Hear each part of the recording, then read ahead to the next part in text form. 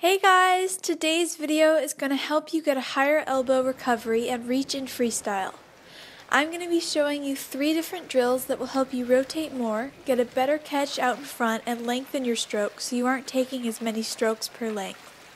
For these drills, I'm going to be using a snorkel and flippers to help me balance. If you're more advanced, the flippers are just an option.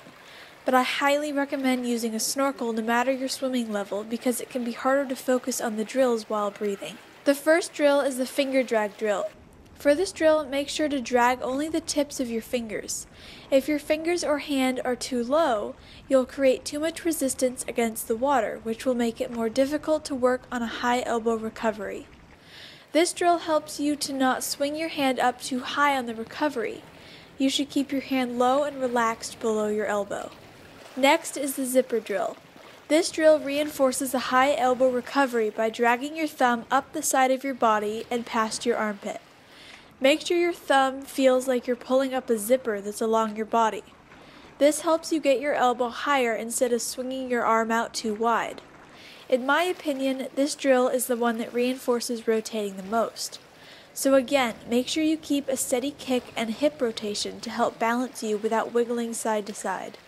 Last, we're going to do the shark fin drill.